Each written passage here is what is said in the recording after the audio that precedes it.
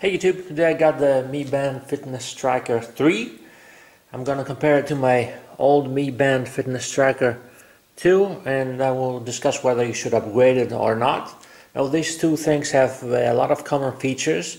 They're at the same price. This is a little bit more expensive since this is a new one, and it has a bit more options. Whether you should upgrade or not, we're going to discuss it later. So let's open up the box. It comes in a very small box like this, very minimalistic. It's in Chinese. It says Android 4.4 here in the back.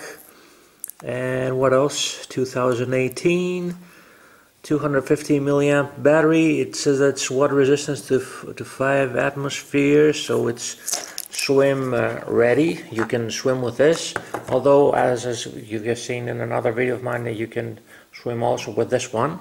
Though this is not certified for swimming. And this is the fitness tracker itself. It comes in this nice little box here. Let's take it off. Very minimalistic. Oh, and it's in Chinese already. And it also comes with this band. Now, and some instructions here, and also the charger. It's the same charger, I think. Let's see if it is the same charger. No instructions whatsoever. From what you can see, the Mi Band 3 is a bit larger, and it has more holes in the strap, so you can fit it to a smaller child. You can also see that it's quite bigger. The screen is bigger, and the size of it's bigger. Very lightweight, both of them. And that if you have a Mi Band 3, you cannot use the Mi Band 2 as a charger because, of course, it's a bigger one. It requires a different charger. Of course, they both come with charger a bit. As you can see, the Mi Band 3 has a bigger screen. They both have tap buttons here. They both have multiple sensors. Let's see if we tap, we see the steps, we see the heart rate. Here we can swipe, and we can see it has multiple screens. Let's tap again. Heart rate monitor, weather, fitness, stuff like that, and some other things here. Let's take a closer look. It has a stopwatch, a silent thing here, find the device application. In general, it has more. The Mi Band 3 has more features than the two. Both are plastic. They have more or less the same design, although this is a bigger. It's more legible, I would say, in daylight. It has a bigger screen, of course. This 0.7 inch, although this is 0.4 inch, so this is more readable. But let's go to the downsides now. This has a battery, extraordinary battery life that lasts up to 40 days with use or having standing like that. This already, let's see where the battery is. It says distance. Yeah, its battery says 41%. I've charged around 50%.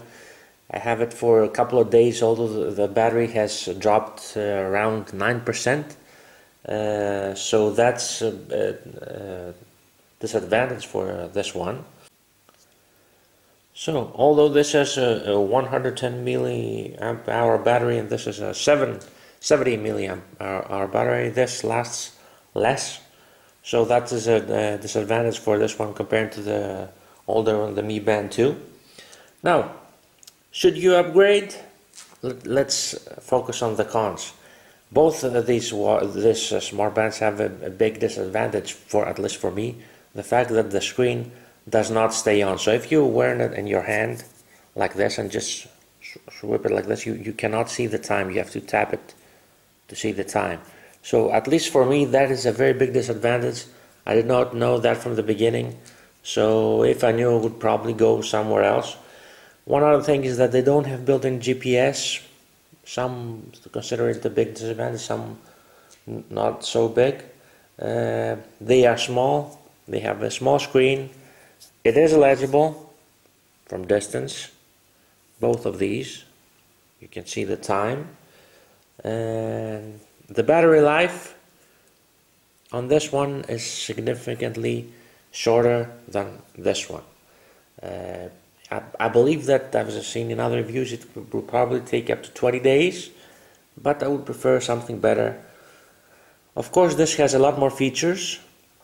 It has a stopwatch, it shows you the weather, and it also helps you with some exercise that you do without having your cell phone. And let's go to another big disadvantage here also. As you can see, the date is different from where I started the review, and I don't have the Bluetooth on. The reason for that is that when you try to hook up with your cell phone, let's do this, and if you try to hook up with your cell phone, if you have another language other than English in your cell phone, this thing's turned into Chinese. Now there are some hacks. I will try to find something that will try to use English as a basic language, but this is also a defect there. Probably they will find, they will fix the bug at some point. So if I want to hook up with my Mi app, I cannot use my mother language. I have to use English in order to have this not in Chinese. If I use my mother language, Italian, Greek, French, whatever, it will turn into Chinese. So I have to find some solution to that. Other than that, let's say that both these strikers are in the price range of around 20 euros or less. So I believe that if you have to buy either one of these, if you don't have problem with the battery, I think this is a good solution. To be honest, my personal preference would be to buy the Amazfit Bip, which I'm going to do probably during the Black Friday, where the prices even fall down a lot more. So that was the review, my personal opinion, of course. In general, this seems a bit better than the old one. However, it has some defects. The screen that doesn't stay on, the fact that its batteries has a shorter life, and the fact that you cannot, from the beginning, you cannot hook up with your cell phone. You have to do something with the language. Thanks for watching. Please like, subscribe.